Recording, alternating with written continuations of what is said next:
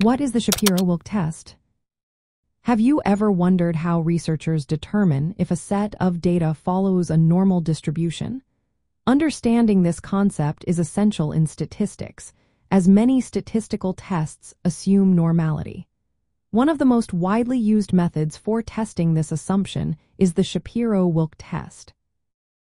Developed by Samuel Shapiro and Martin Wilk in 1965, this test is specifically designed to assess whether a sample comes from a normally distributed population. It is particularly useful for small sample sizes, making it a popular choice among statisticians. The Shapiro-Wilk test works by calculating a test statistic that compares the observed distribution of the data to a normal distribution.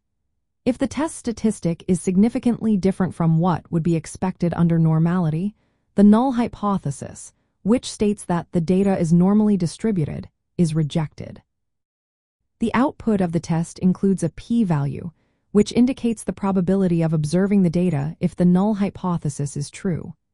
A low p-value, typically below a threshold of 0.05, suggests that the data does not follow a normal distribution. Conversely, a high p-value indicates that there is not enough evidence to reject the null hypothesis.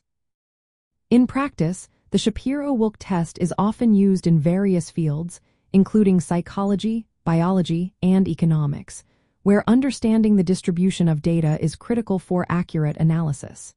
It is important to note that while the test is powerful, it is not infallible. Factors such as sample size and the presence of outliers can influence the results. In conclusion, the Shapiro-Wilk test serves as a fundamental tool in statistical analysis, helping researchers assess the normality of their data and guiding them in choosing appropriate statistical methods.